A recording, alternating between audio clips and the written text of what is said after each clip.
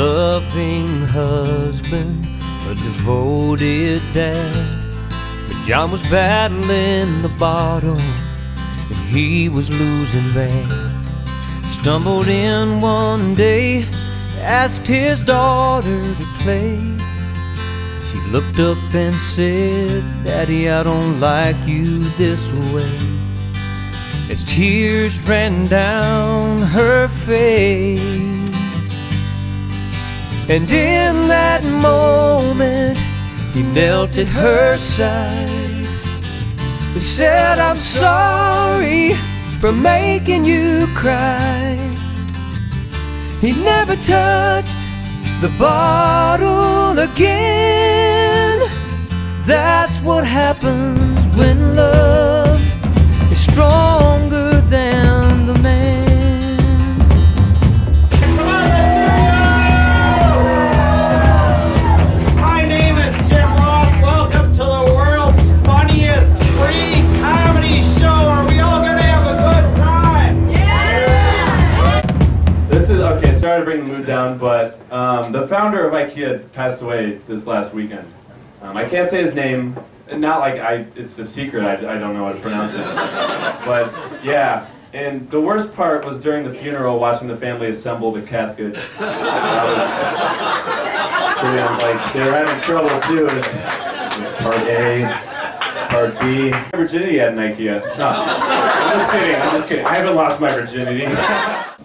You know, I'm getting old. I have to give up on those great, crazy, romantic ideals of love, you know? And I guess if I give up sex, you know, I can still have food, right? That's kind of like sex. It's like, and it's always there when you want it anyway, and kind of like satisfying.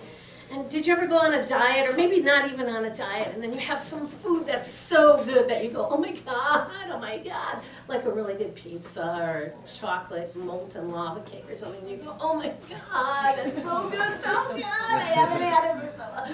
It's so good. I call that a carbgasm.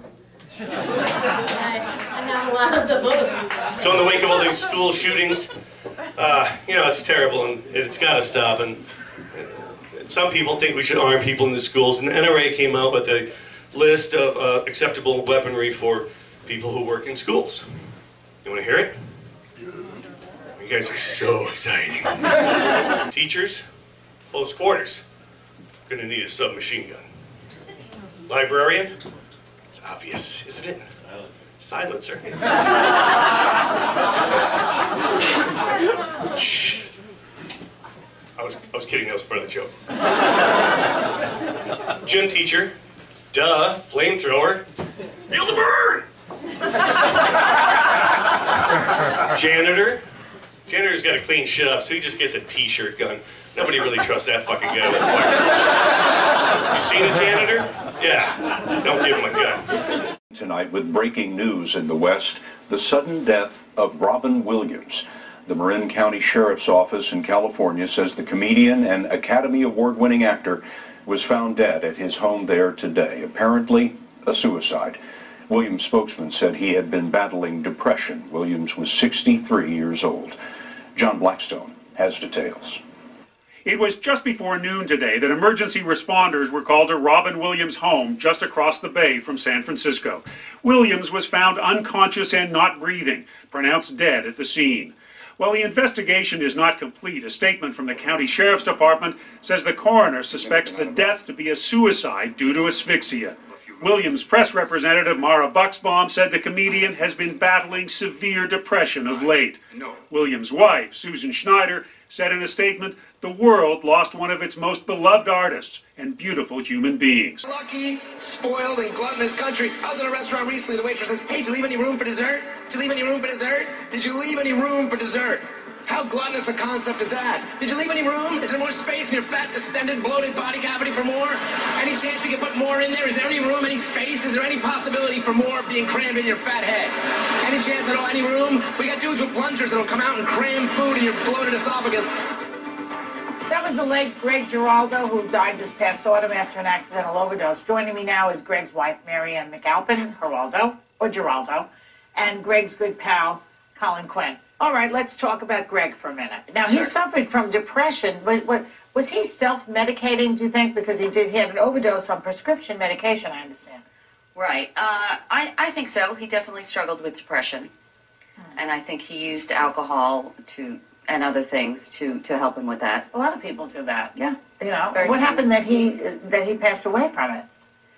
Too much. Yeah. A lot of people try. Exactly. They mix things up, and yes, that's too bad. And I think when you do that for so many years, obviously it doesn't get better with years. It gets worse. It's so heartbreaking that such a funny guy. Yeah. We hate to lose comedians. Right, Colin? That's right. Whenever I hear a comedian dies, a little something in me dies. Actor and comedian Robin Williams shocked the world. Yeah, our next guest knows that all too well, that many comedians are, in his words, broken. So joining us now is Jim Rauth. He started the Comedy College here in Milwaukee. He has also written a couple of books that deal with mental health and addiction. Great to have you on the show. Yeah, thanks Great to be here, but how do you follow Rob? I mean, really. Take your shoes off, stay a while. Let the family guy that's trapped. But the first thing I want to say is, honey, get in your car and get to these dumpsters. Yeah. Like now. Free dinner. What are we doing? But I need to get a selfie first because I've never been with a Miss Minnesota and the person that was the best typist in her class. Yeah,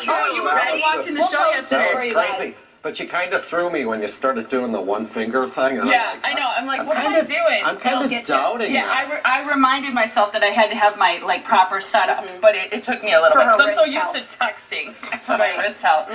Good to see you. How did you react to? What was your initial reaction when you heard about Robin Williams? I'm guessing that you weren't necessarily surprised, or were you? No, I was shocked. I was hurt. It was painful. Yeah. My son texted me while I was doing a health walk at Mayfair Mall, and it just was shocking. And I went to bed that night, and I saw on the news asphyxiation, and I woke up at 4:30 in the morning. I'm like, man, did he hang himself? You know, and it was just like so. You know, I didn't want to believe that part of it. Couldn't get back to sleep, and it really shattered me. It really did. And but I'm no stranger to depression. That's how I got into comedy. That's how I started the Comedy College. It's been here since 1999, and I have some classes coming up. If you want to heal, or if you think you're the next big thing, you know, come check me out. I'll be having a class in September, so... And your first class is always free. Yes. What do you think about the dichotomy of that, you know, the clown who wears the mask to cover their pain, you know? I think that's what, you know, has been so much in the conversation right now of how can somebody who's so funny, who spends their life making other people laugh and entertaining others and being so generous and kind and giving, struggle with so much pain when they're so loved? I think it's, you know, deep down, I just think it's more about when that camera's on and being a show and you're your product, and, you know, your public self and your private self are just two worlds apart. That's true. Yeah. Do you feel like comedians or people who struggle with depression seek out comedy? Yes, absolutely. You know, I get two types of people. Some people that are told by their friends that you're really funny, you should go check out that class, you're the next best thing. I get people that come in that think they're the next best thing. And then I get people, there was a guy in Chicago, one of my Chicago classes, he said, I walked out of the courthouse after my divorce, I saw your flyer on a light pole and said my wife always wanted to be a comic, and I'm going to beat her to it. So there was this pain and anger, and, you know, comedy's a great place to get rid of that stuff and dump it, Yeah, for sure. So. Yeah. Why did you, you entered into this AODA, the Alcohol and Other Drug Abuse Counseling? Why is that? A passion, because I was working with these people. I could see they're broken in my class. We go through the 6-week thing, and by the 7th week we do the show, and then these people would be hugging me after the performance and saying, you changed my life. And that felt so good. I'm like, why should I just do this at nighttime? Let's do it all day long. The Wellness Wheel. And the Wellness Wheel is something I learned about at helping people with mental health issues at the Grand Avenue Club in Milwaukee. Okay. And I had to give a speech there I was a wellness coach, and they wanted me to get more people to come upstairs in their 4th floor, and I came across this. And so what are the categories for it? It's physical, spiritual, intellectual, financial, career, social, emotional, and environmental. Are these the areas of your life? These are the dimensions of our lives, yes. And so most of us are, the idea is if all these things are in balance, we should roll through life like a wheel. Yeah. But most of us are eggs. So we're really strong in some areas and not so strong in others. So I wrote this book called What Color is Your Brain Scan? The answer is in your head and habits. I would suspect that, well, something I learned at MATC is that when alcoholics or drug addicts or people that are depressed come in for a brain scan, their brain literally looks like it's not functioning. Right. And then as time goes on, it gets better. And, you know, I'm not an expert in the field, but I think if you looked at Robin Williams, it probably wasn't firing on all cylinders. He had a relapse. And I'm just going off of speculation of what I heard, that it probably wasn't so bright and colorful. The book has a self-assessment in it, so you can see what areas you're strong in. If you're strong in those areas, then you can ignore those areas and focus on that. So that's what this is It's about. great information. I know the Comedy College right now, you've got stand-up classes that start Wednesday, September 24th. So if you're interested in learning more about stand-up, giving it a try, maybe you just got some good stories you want to tell, you can learn how to format them. Here's the information for a class that starts on Wednesday, September 24th. It's at Rounding Third, standupcomedy101.com. The first night is always free. And again, where can people find your book? Amazon or Barnes & Noble's website. Great. If I could plug this really quick, I wrote this for mothers or people that struggle with addiction. It's for an adult to read with children. Okay. I give them away mostly. And where do people get those? Amazon or... That's great. Yeah, right. But, do they search under #Amanda? just my name. Okay. Just go under Jim Roth, Google it, and the stuff And you'll it's start. Rauth. Correct, yeah. Great to see you today. Cool. Thank you so much. My name's Jim Roth, and I started at the Comedy College in 1999, basically by putting these flyers all over the city of Milwaukee and Chicago over the past 19 years. But I wanna read you something off of my phone because I could not get this to print off. So I'm going to read this, and it really reminds me of doing stand-up comedy. Let's see here. There's such an attraction, such a high. The experience is a rush and pleasure and prolonged sense of euphoria, as well as increased energy, focus, confidence, sexual prowess, and feeling of desirability. And I just read you what methamphetamine does to people. But actually that was my experience when I started doing stand-up comedy. I started in 1999. I got on stage, did a lot of drugs as a kid, always trying to fix myself. I think I was born depressed or had a lot of trauma come against me very, very early in life. And you know, so I found drugs and alcohol. Like, I was alcoholic by the time I was 12, 13. And so what was good about that experience, if there is such a thing, is that I was so out of control so quickly. By the time I was 18 or 19, I had to quit drinking and using drugs because I spent a lot of time in jails, car crashes. By 28, I lost a lot of friends to addiction. And when I did stand-up comedy, what I just read you was what methamphetamine does to people. And so I have this theory that comics kind of come in, a lot of us with depression, and we're trying to have our brains stimulated. We don't even know this. I don't even think we're aware of it. But that laughter gave me everything that was described in that rush from methamphetamine. And here's the other thing about that. I have a theory. This is what happens to your brain after you do meth for a long time. Meth in the brain. Meth releases a surge of dopamine, causing an intense rush and pleasure or prolonged sense of euphoria. Over time, meth destroys dopamine receptors, making it impossible to feel pleasure. Although the pleasure centers can heal over time, research suggests the damage to users' cognitive abilities can be permanent. Now, my theory is that a lot of guys, and Rodney Dangerfield in his book talked about how he could not even hear laughter anymore in the end, because I think, for me, laughter's been this drug that I haven't used it as much as these guys, and I haven't blown out my system that produces dopamine yet. My dose of comedy is I definitely need one night of good hard laughter to keep me in check with a good antidepressant, and also probably a second I'm heading towards. I haven't quite blew it out yet, and I'm hoping in my lifetime I don't. But anyways, that's my theory. I think a lot of us comedians, it's such a small group of people. We're talking 10,000, 20,000 in America, and look at all the people that have passed away. And these are the greats, these are the ones that we know about. What about Joe Smith in Iowa that goes out and does comedy?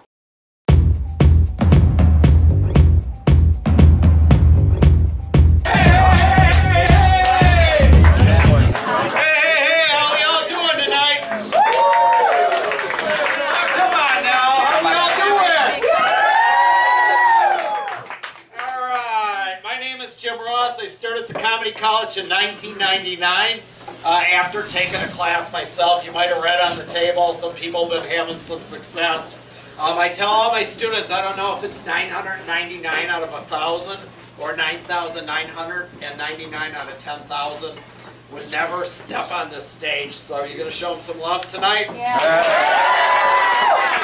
We got 3 people going up to the stage for the very first time. If you're here to support them, make some, give them a little extra special love. I had my first kiss the other day.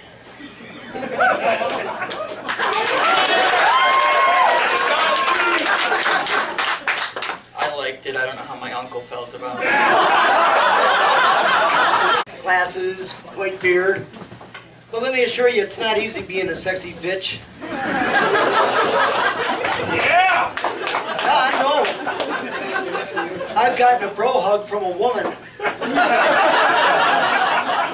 Believe me, nothing says more that you're not getting laid than a bro hug from a woman. All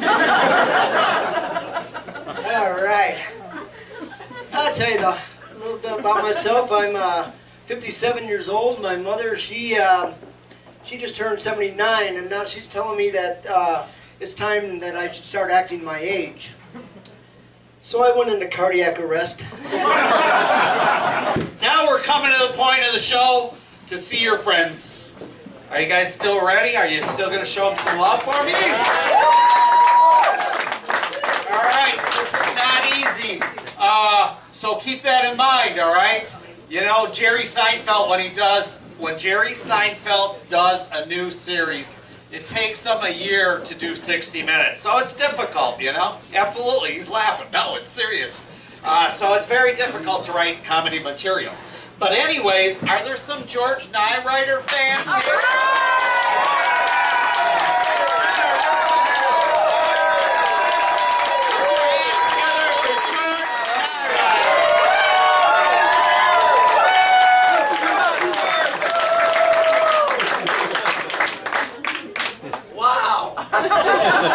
What a crowd.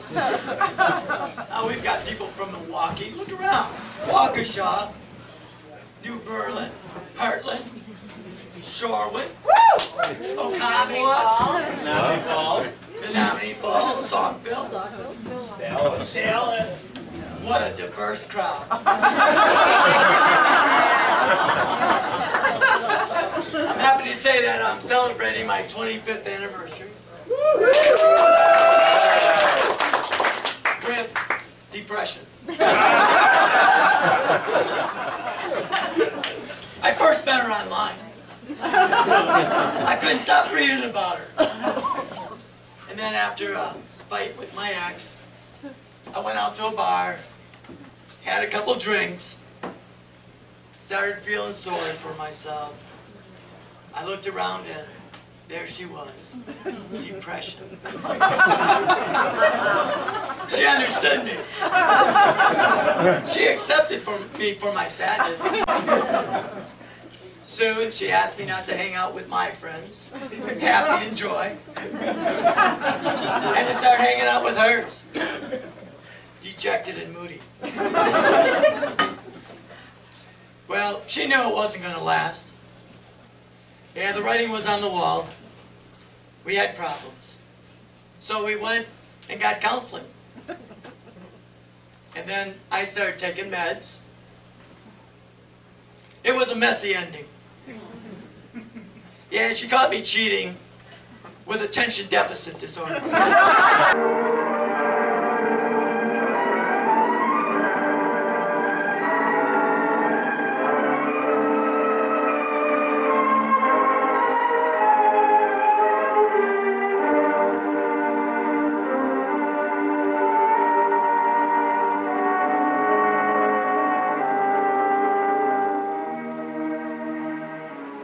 If anyone had ever told me a few years ago that we would ever read headlines like these in American newspapers, I would have called him crazy. Yet here we are, reading them.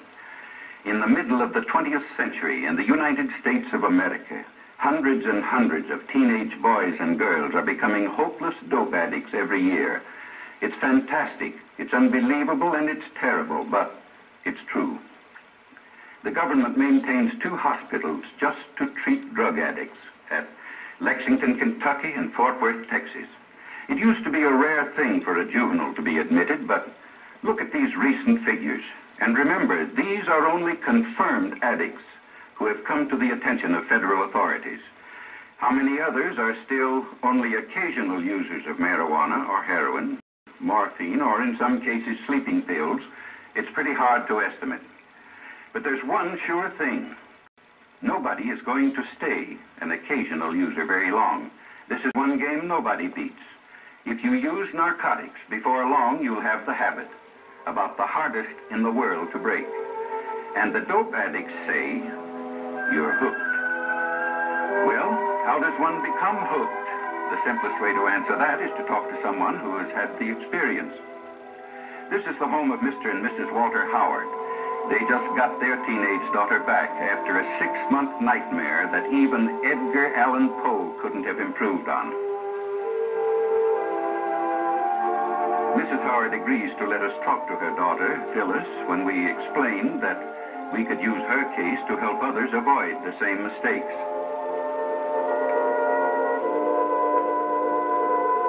This is Phyllis as she looked 6 months ago, a senior in high school, pretty as a picture. Just recently, she was released from the narcotic ward of the county jail in the custody of her parents. It's hard to believe that this girl is the same as the one in the picture, but it doesn't take long for the drug habit to make anyone over.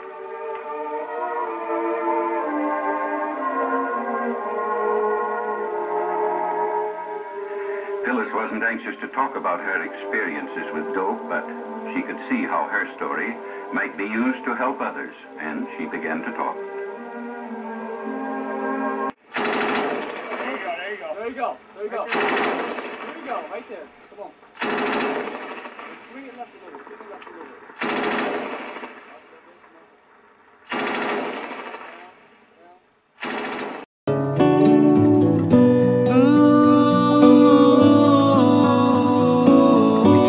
Earlier in the film that people can blow out that feel-good thing in their brain from laughter. I talked about some of the, comedians that we know, at the top of the game, but I think there is a population that has underutilized this feel-good mechanism in the brain.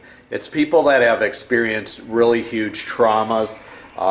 So I come 4 times a week. I come to this club and I try to help vets, and we do recovery meetings.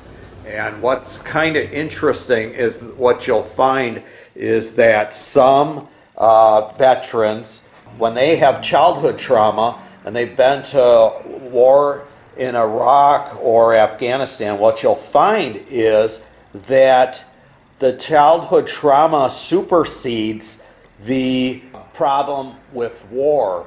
And so I think this group of people has definitely underutilized their brains, that feel-good part. And so what I'm doing is I'm going to put my theory in action, and we are going to be putting out these signs, and I'm offering veterans a free stand-up comedy class, and we're going to run these all around the city. We're going to put them over by the VA hospital here right across the street and put my theory in action, because I do truly believe that laughter is the best medicine. And so we're gonna get out there, we're gonna put these around town, and hopefully I can get a class together. Now we're trying to reach, very few people want to become stand-ups, and so if I can pull this off, it's gonna be a miracle that we can get people in here to come and do some stand-up. But what you're gonna find when we do this is that these people will come in, and after the 7-week program, they're gonna talk about how good they're feeling. Watch when they come in, they're gonna be down, depressed, and by the end of this thing, we'll have them laughing back on their feet. And there's that saying that laughter is the best medicine, because laughter is a truism. And so we are gonna get out there, and then in a couple of weeks, I'm gonna hope to have this class going.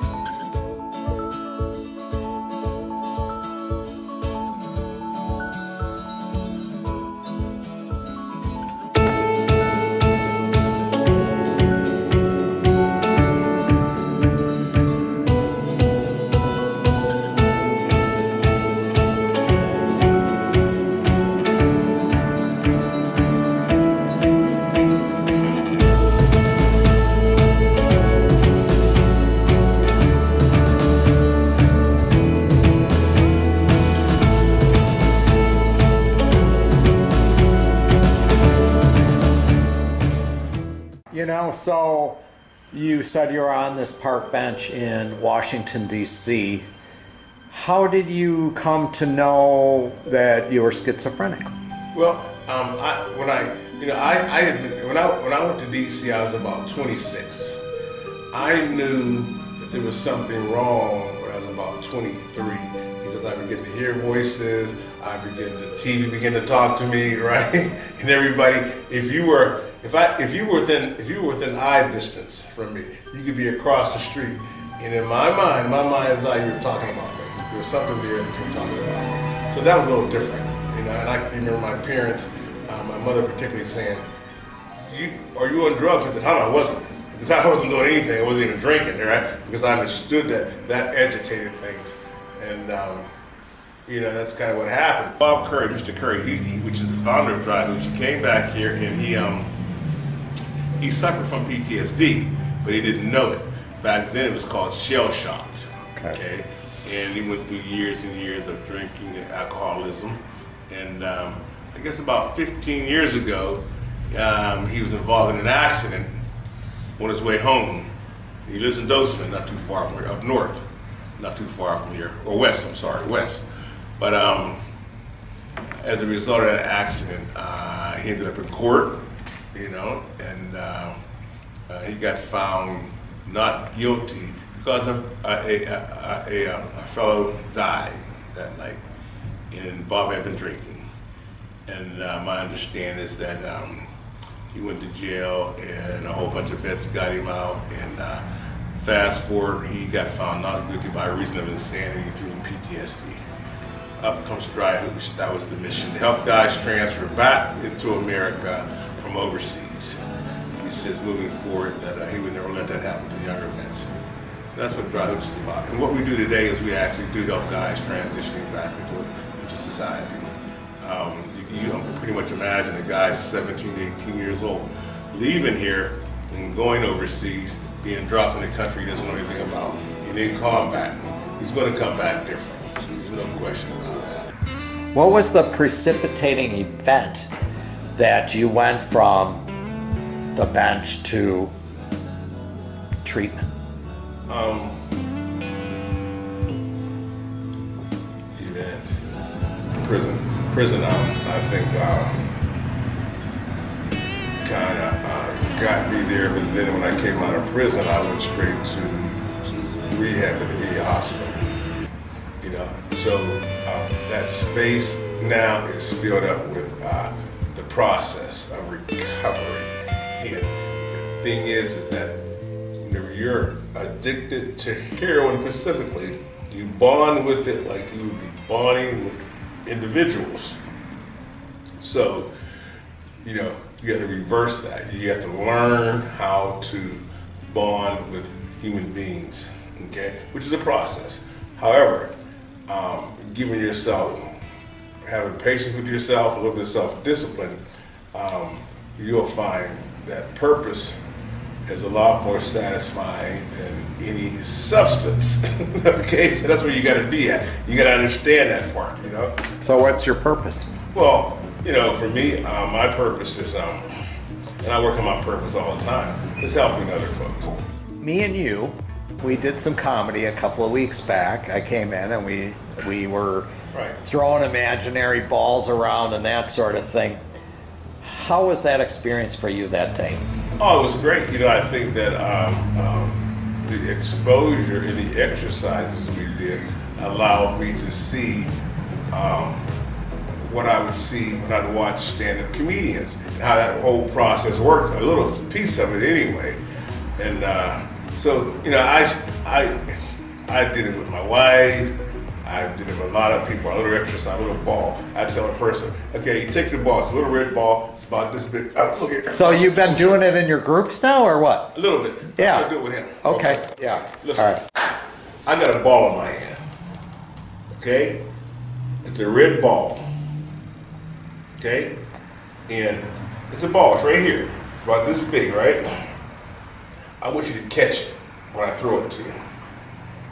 Okay? You're not going to catch it with your hands folded. Yeah. Your hands gotta be. You ready? Watch. Ready. I'm gonna throw the ball to you. All right. Now you're going to throw it back to him, and say red ball first. Oh, what you throw so high for? Okay, I'm gonna say red ball. Okay. Ready? I'm gonna throw it back to you. Red ball. Red ball. Red ball. Red ball. Okay, now listen, Stand up, I'm gonna throw it far to you. Okay? You ready? In fact, I'm gonna throw it right here. Red ball. But you gotta catch it for, whoa, don't hit me in the face so hard. Okay, let's try it again. But don't throw it so hard, okay? You just reacted. Okay, I'm gonna throw it to you easy. Red ball. Red ball. This is one of the exercises that you showed me, right? And not even in groups, I do it all the time now. Yeah. Cool. But that's like when I know them, you know? Well, I got a lot more than that. I got a lot more than that. So, but so I want to ask you a couple of more questions about the comedy piece. So the reason why I wanted to focus on coming here, and I have a theory. Okay, and I believe that laughter is a medicine, but it can also be a drug. Like, I believe that Robin Williams overused, it's like a meth addict. He overused that feel-good thing, and I've heard this from comics that are super successful, that they can't even hear the laughter anymore, because anytime they say anything, they just get a laugh. So it's like they don't have to work for it anymore. So do you think, because I think it's a drug in my life, because I cope with depression, And I like the word cope now because I didn't ask for depression. My thyroid don't produce enough serotonin in my brain. So I like to say cope with it because I didn't ask for it, I just have it. And so laughter is a big part of that for me. When I go out, it's a big medicine. And I don't think there's been a group of people that have been more traumatized than veterans. Right. And so do you think that a program like this, and they don't have to be stand-up comedians, you know, that's just how I fell into this, because I wanted to go around 15 years ago, and I put up a thing like laugh therapy class, and I think everybody thought I was crazy at that time, but I knew it was doing something for me. Right. Do you see a benefit with veterans being able to play games like this and reconnect with emotion? Laughter. You know, it probably is for the immediate release of endorphins. Yeah. I think that you got something there. This is the difference. Unlike Reiki or acupuncture or Zentangle or there's another one that we're doing now. Anyway, mindfulness.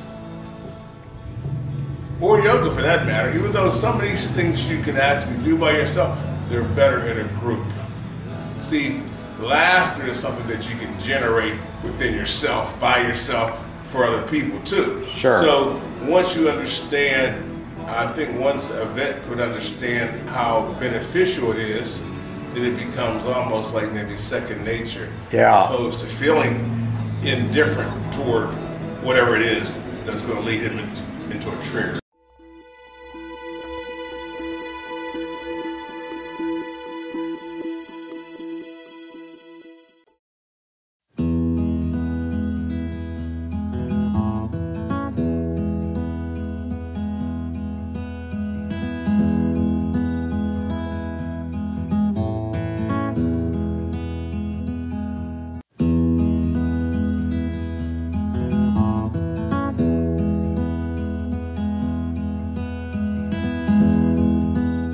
So, one day you decide you're going to walk into recovery.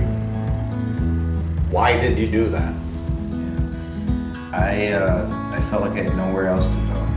I was just lost.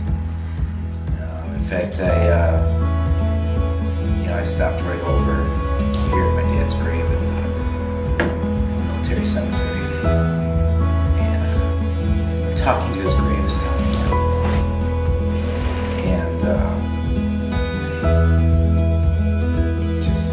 What was that conversation? Yeah. You know, part of me's thinking I'm crazy because I'm talking to a gravestone. And part of me, I'm just, I'm reaching out for something. Just reaching out for something to help me. Because, I don't know, I wanted that, I wanted to feel better. I just wanted that one last high. I wasn't getting it, and I knew I needed to do something else. And I actually, I called my aunt from there on my cell phone. I don't even know if she could hear me, but I just said, I need help. What can I do? So I reached out to the Just for Today Club.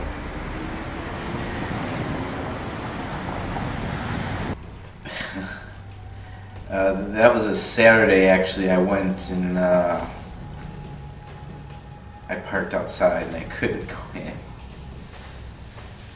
Because I had actually been there maybe a month or two before. I had been there 2 months before. And I did go in, and I didn't want to tell them, hey, I failed. I fell off. I went to using again, and I don't know. I left from there, and I had my last beer. And I return the next morning, Sunday morning or afternoon. And that was hard too, because I was supposed to have my kids. And I made that decision that, you know, I promised my aunt, you know, that I'd go there the next 2 days, and I missed Saturday. So I went that Sunday. It was the first day. You know, I remember everyone that was there on my first day. And one thing that really offends me is the N-word. I do not like the N-word. I don't want to say that word. And I talked to Jim as well, and I can't say the R word. I'm not going to say that. You know, I want to respect people. But I am going through a divorce, and you know, the words are getting thrown back and forth, and you know, I'm calling her a bitch, and she's you know, she's calling me names, and she's saying I'm going against the, you know, going back on my promises, you know, that I made promises to her, and you know, that I reneged on my promise. You know, she's saying I reneged on the promise, that I'm a renegger. You know, and I don't like that word, renegger. You know, she of course she knows I don't like that word, so she keeps using that word. You know, saying I'm a renegger, and I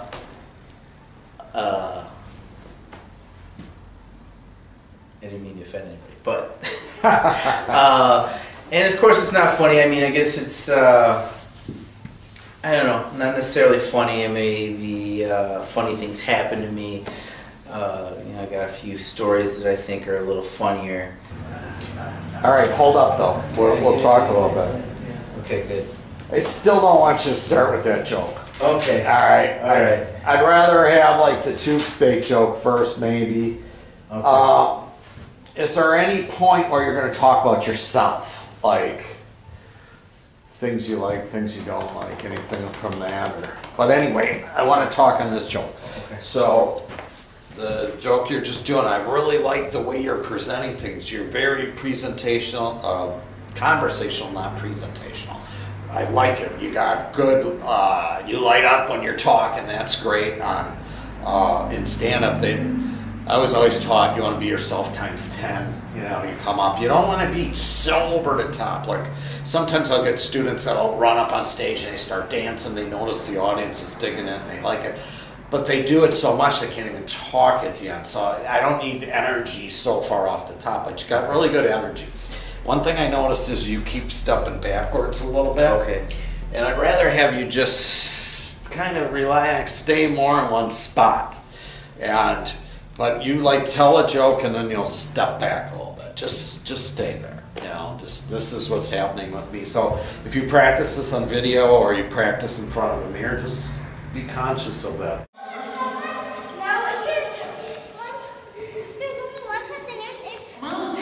If there's someone out and a person touches it, that person's out and that person.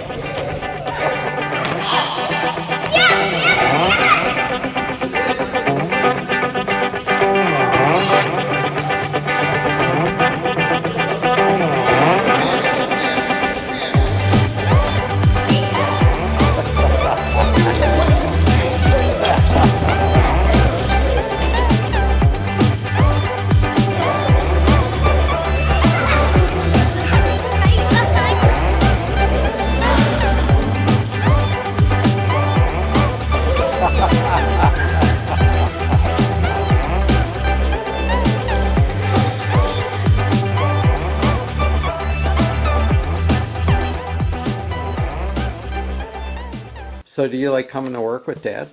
Yeah. We actually have no choice. He just brings us to work. Do you? Yeah, but I like it. Do you like coming to work with him?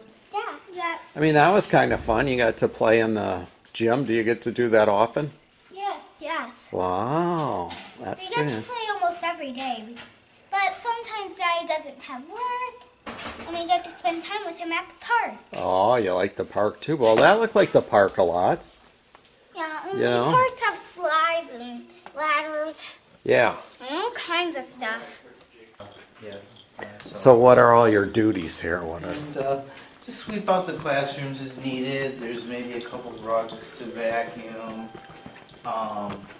during cold and flu season, you want to wipe down some of the surfaces to stop the spread of germs.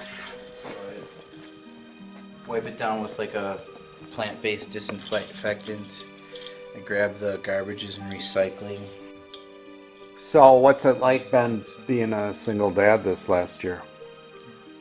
It's taxing, trying to make the time to get work in and pick the kids up from school on time and get them ready in the mornings. And I see you have them here tonight, so, I mean, being a single dad, you know, there's a lot of complications, isn't there? Yeah, I mean, you know, we can have some fun in the gym sometimes, or playing hide and seek throughout the school and that, but, you know, I got to make sure I get everything done and clean, you know, by the morning so that the principals and the head janitors aren't yelling at me. I noticed there was another person here with you tonight, another gentleman. Who is that? Rich, he's an old friend. Old friend. I know him since, like I say, I was 19. So that's like 25 years. And he needed a job, so kind of helped him out here. Hey, sweetie pie. Daddy. Daddy. Yes. Daddy. I was looking for you. Yeah. What's up? So, I just wanted to be with you. so he's a co-worker and... Yeah, co-worker and a roommate and...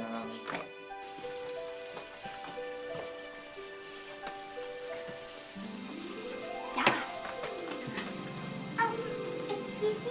Yeah. You left your other camera by the office. Yeah, I know, and I didn't shut it off either, but that's okay. It's just I thought you filming guys there. were in Do you want to go office and grab you that left- one? Yeah. Sure. Can you bring it back? All right, cool.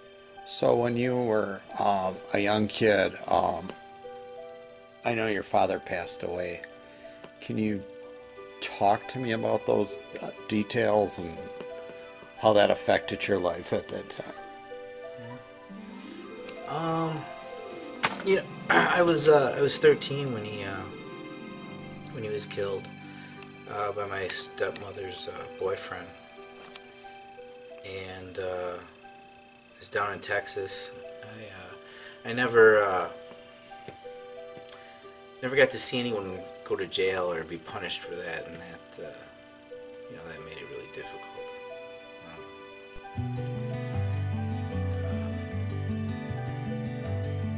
Is it a cold case or something, or? No, it's just she was his wife, but she may have called him down there. We don't know. Down to where? Down from Oklahoma into Texas, and she went away with her manager, with her restaurant manager, and you know, he went to pursue his wife. My dad went to pursue my stepmother, and in Texas, if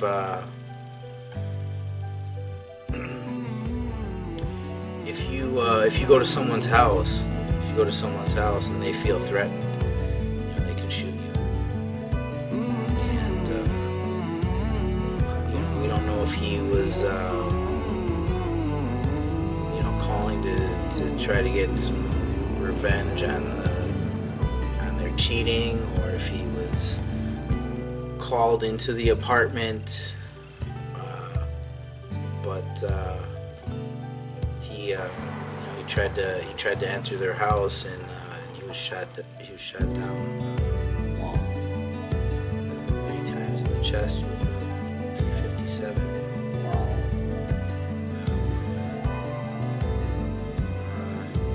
You know, that made it hard too, because my dad was a big guy. He was 6'5", 350.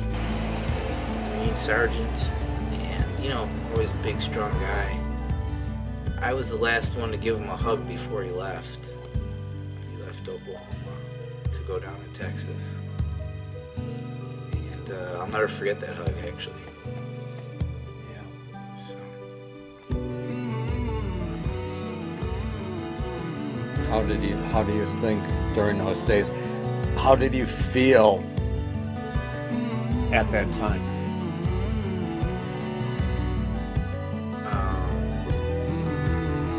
And I felt completely destroyed. I didn't know how I'd live.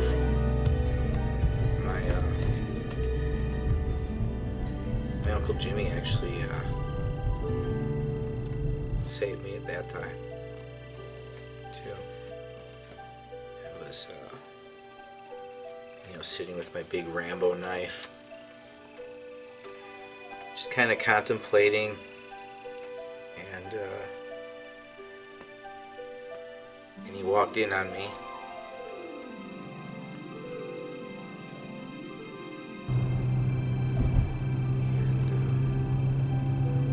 Talk to me about the home bridge.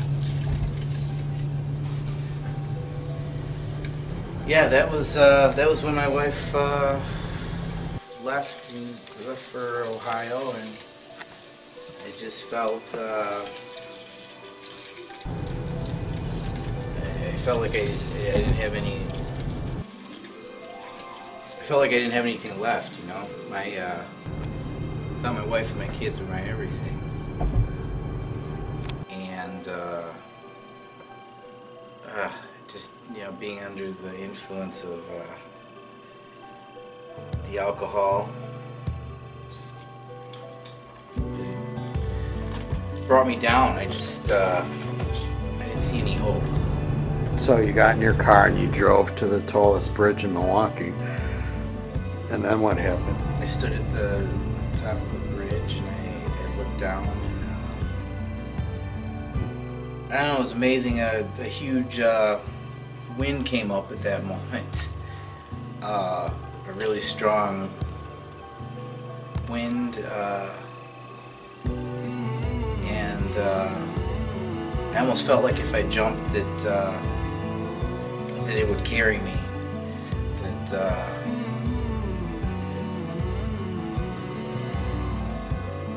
although I wanted to die, that it wouldn't happen. So it sort of woke me up in a way, sobered me, and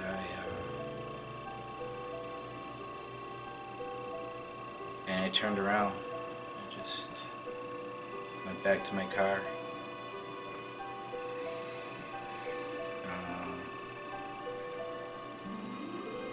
Thank God for that.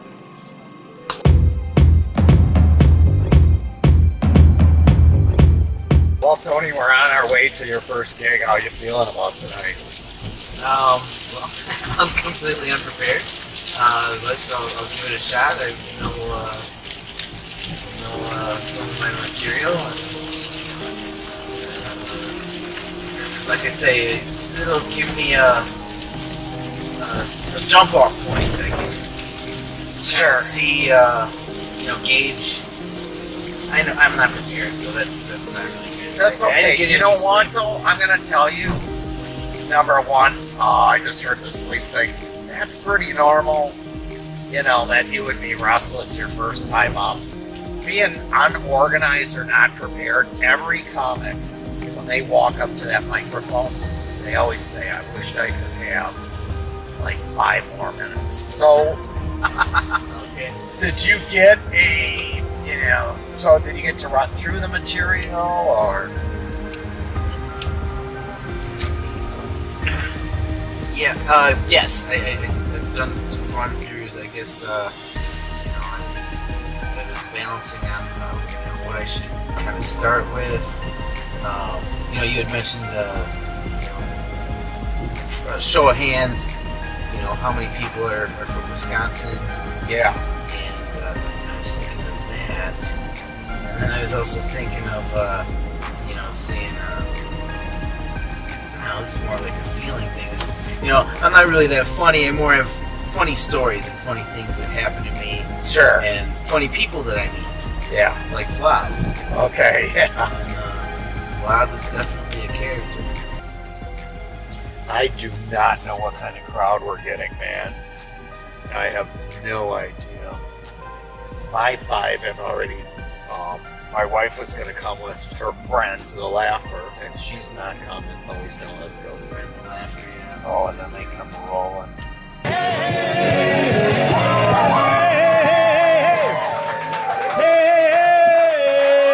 Let me hear you.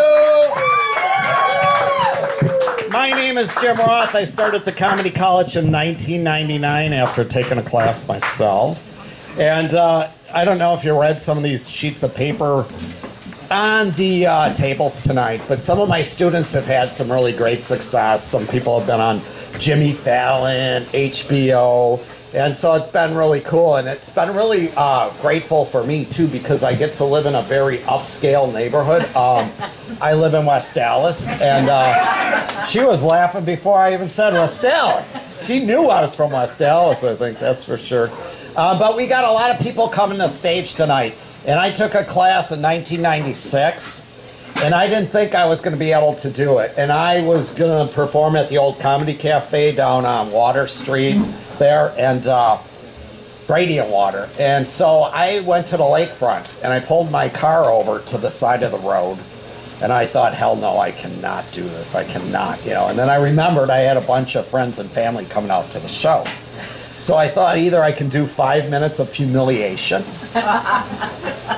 or a lifetime, right? So I chose the 5 minutes, and the rest is history. So here we are tonight. Can we get a big round of applause for everybody you're going to see? Neil McCumber! All right. This next performer, we met last fall. She took an improv class. Every once in a while we do one of those here. And she's going to do her first stand-up. But the bonus for me is I make a lot of friends. And in that time, she became a good friend with me. And so make some noise for Miss Glennis White.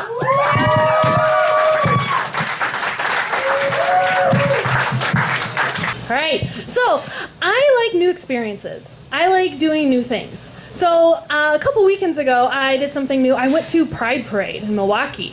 Yeah. So let's give it up for all my LGBTQ friends out there. Woo! Yeah? Yeah. I'm an ally. I support you. I see you. So at the Pride Parade, they're passing out candy. And they're also passing out condoms. I noticed out of the two, one tastes like plastic and the other one tastes like cherry. The candy tastes like plastic.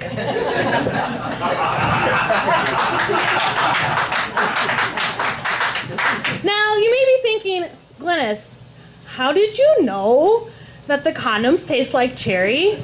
Well, it's because I tasted it.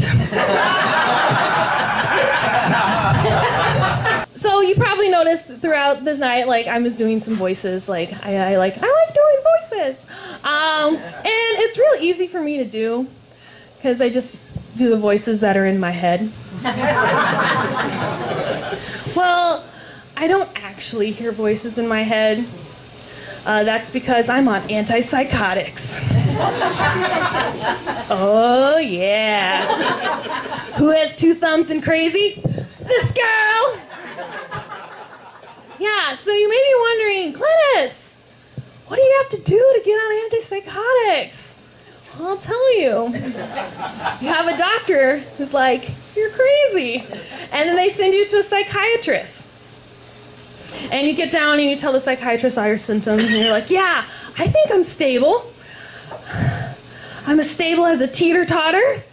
I'm like up, down, up, down, up, down, down, down, up. And then I'm crazy. I fly off the handlebars. And so they're like, all right, antipsychotics it is. And they give you the script, and you take it for a couple weeks, and of course, it doesn't do anything at first, and then after a while, you're like, hey, this fog is gone. I'm like thinking clearly now for like the first time. I'm claret and clear. So I go into, so 6 weeks later I come back, I have the re-eval, and I come back and I tell the psychiatrist, I'm like, I'm claret and clear. And she's like, oh, you know, I'm telling her about how I'm doing, and she's like, you know what? For a lack of better words, you seem normal. And that was the greatest compliment I have ever gotten. A psychiatrist called me normal. Yep, I'm Glennis White. Thank you. You guys have been a wonderful audience. Awesome. Put your hands together for Miss Glennis White. All right, we're going to keep it going. Make some noise for Tony Cooney. Hey, hey, hey. All right, thank you all for coming out here. I'm Tony Cooney, and well, this is my first time. One buddy I remember, Vlad. Later on, we moved in as roommates. Vlad was super funny. He always came up with these little things. Like one time we were eating some falafel, and he's like, you know, I think, Tony, I think every country has a burrito. He's like, they have a falafel. In Italy, they have a ravioli. And in Russia, they have a pierogi, they have raniki, and in Greece, they have the gyros, and in America, there's the hot dog. So, hot dog's an American burrito. So, we give him a good business. Mom owned a strip club out there, so took care of it. And everyone thinks a strip club, it's fun, but you don't think I was here. My mom owned it, okay? And my sister worked there. And and I'm supposed to run it, and train my sister on how to dance, and it worked out well. She was the star of the place. She basically looked like me, but with longer hair. And that's pretty hot. It's pretty. She told me to go to my dad and say, "Hey, I'm making dinner. Tell your dad there's fur burgers for dinner." I'm like, ew, it's kind of gross. I didn't really know what she meant. So I went over to my dad and I told him, "Hey, there's fur burgers for dinner." Mom said, and I'm like, "I don't want any of that." And later on, it's kind of an acquired taste. But my dad, then, he told my mom, he told me, "Go tell your mom we're having tube steak for dinner." Now that sounded good to me. I was like, steak? Wow, right? Steak. And it's not the same. No, it's not the same at all. That's all I have.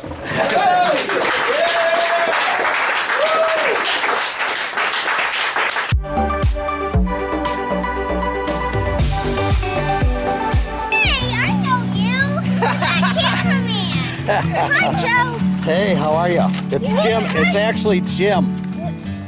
My sister's favorite. You're the one who made the Amanda books.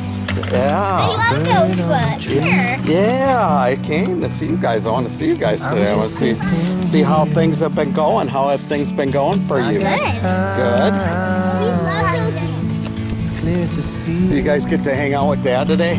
Yeah. Do you love hanging out with your dad? Because she can't stay at a homeless shelter without us. Oh. We can sit I see. So she needs us to stay there with her to be able to live there. I see. Because it's a family homeless shelter. Do you guys like it? Yeah. Oh, okay, that's cool. But she goes pretty slow. She has Yeah. I have to go fast. Try to go faster than her. Yeah. So have you seen the Amanda books? Yeah. What do you like about them? That they help you learn not to do stuff. Yeah. My mom's addicted. Sometimes you need to go and take a step back. When you first got the books, did Daddy read with you? Yep. Did you like when Daddy read with you? Yep. When I asked if there was a book 2, he said yes. And when I asked if there was a book 3, he said yes. And then when I asked if there was a book 4, he said maybe. And then there was a book 4. And I really like this one. Do you know anybody with an addiction? Daddy. Daddy has addiction. And he's getting help, right? He's working on it. Yep. Ain't it great when Daddy's doing well? Yep. And Mom? Sometimes he needs to go to meetings to help. Yeah. That's why he goes to all those meetings. That's a big part. Yeah, that's part of recovery. This is where Amanda is asking the questions. Oh, yeah. Can you answer some of those questions? Do you remember what a treatment center is? It's a place where people go to get help, right? Go to get help. On a certain size. Addiction is a disease in the brain. Wow. You are really smart. Let me ask you a question. So, if somebody has an addiction, what should they do? They should try and get help as fast as they can.